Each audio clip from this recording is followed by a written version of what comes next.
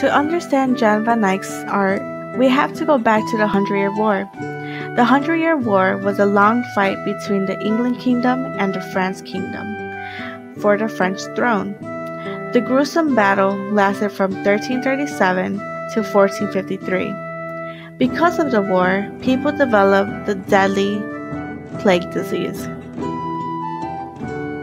The plague, also known as the Black Death, was one of the biggest killers of the Middle Ages of Europe in the 14th and 15th century. The plague was a bacteria that was carried by fleas, mostly common in rats. It had arrived in Europe by 1348. It had killed up to 30 to 50% of the population. The virus was spreading all over Europe from Italy, France, Germany, England, and Spain. It took more than 80 years to recover Europe's population. However, after the plague, new opportunities started to bloom in Flanders. The printing press was invented. Northern European scholars and artists began making their own cultural contributions, which became known as the Northern Renaissance. The printing press had a historic effect on European development. Art, religion, and literature were introduced to the people. The people who survived the plague became merchants. Trade goods helped Europe's economy grow. Trades from Asia transferred into Europe. Items such as luxury furniture, gold, and fruit came through Italian ports. As an outcome, merchant families grew rich and powerful. Self-portraits were a great way to show off your wealth. The master of painting self-portraits in Flanders was Jan van Eyck. Jan van Eyck is a Flemish painter, the creator of new art in the 15th century. What made Jan van Eyck popular was his true-to-life style painting. He uses vivid oil colors, particular detail, accurate textures, and the illusion of three-dimensional spaces on a two-dimensional surface. An example of Jan van Eyck's realistic painting is the Ghent altarpiece. He uses rich colors that gives us the illusion of the real world. This is also known as supreme art. This international elegant style demonstrates the difference between noble and ordinary people. Another example of noble people would be the Arnolfini portrait. The Arnolfini portrait was created by Jan van Eyck. It is a self-portrait of Giovanni and Giovanna Arnolfini. I believe this portrays wealth, power, and marriage. The Arnolfini portrait is well organized. It has symmetrical balance. The woman's side corresponds to the man's side. Jan van Eyck uses rich complementary color scheme such as the red furniture and the green dress. He is also great in showing stimulated texture, such as the woman's veil, fur, and broom. The implied lines in the woman and man's glance are in different directions. There is a lot of repetition of circular shape, such as the window patterns, the mirror, and the oranges. Shading also gives the portrait the illusion of deepness.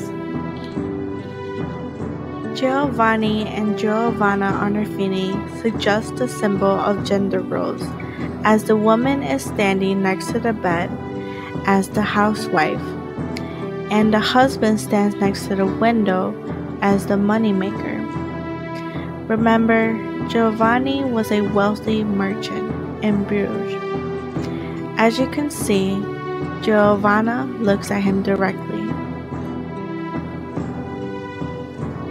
On the other side, Giovanni is looking at the audience with his hand raised, showing that he has power and taking oath in their marriage.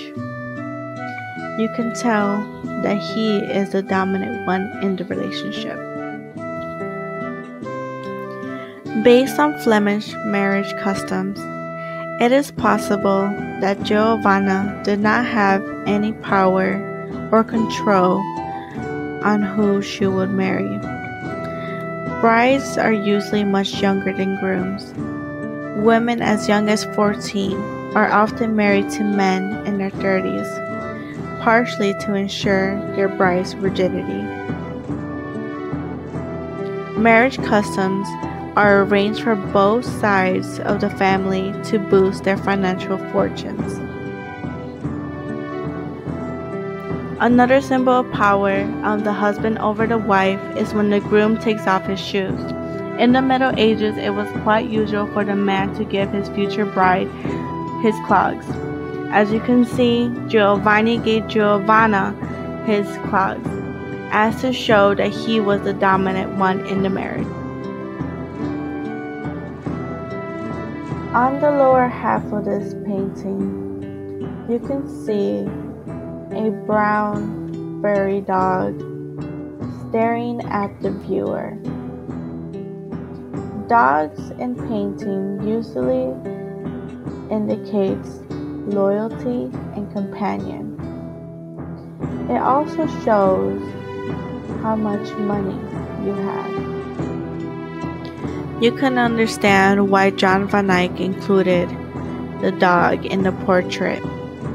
It is a reflection of their marriage, of having loyalty and companion in their lives.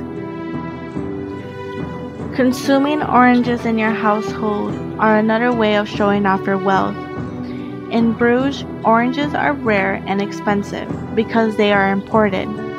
The oranges have many health benefits and doctors recommend to have in your diet. As I mentioned before, the plague was a dangerous disease, and oranges was a great way to fight off disease. Another example of how Giovanni and Giovanna reflect wealth was their exotic furniture, such as their luxury pattern woven rug. Woven wool was an increasing worldwide market in luxury goods. Giovanna died in 1433, a year before the painting is dated. It is possible that the portrait is not a wedding photo, but honoring her because she died. The mirror is an age-old symbol of death. The portrait combines death and time. The border of the mirror displays 10 tiny illustrations of suffering, death, and the rebirth of Christ. If you look closely, you can see the only lit candle in the chandelier. This represents the embody of Christ. The one lit candle can also suggest an all-seeing eye of God. It has been proposed that this is a memorial portrait. The lit candle represents the living man, while the burnout stub to the right is a metaphor for the deceased Giovanna. Above the mirror, you can see Jan van Eyck's Latin signature that translates as Jan van Eyck was here, 1434.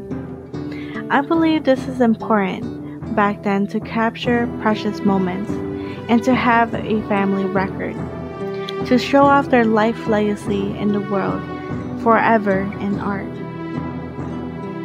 I created my own artwork inspired by Jan van Eyck's Arnolfini portrait. To begin, the oranges symbolize wealth and health. Me and my partner are not married, but we hold hands to express support, connection, and trust. The lit candle is the light in the darkness in life, and to be grateful for life and have hope. Jan van Eyck Arnolfini portrait shows wealth, power, and marriage. But I think Jan van Eyck's message is also to keep in record of the important events and people in our lives. Like today, we like to capture pictures of ceremonies, birthdays, parties, marriages, and holidays because they matter in our lives.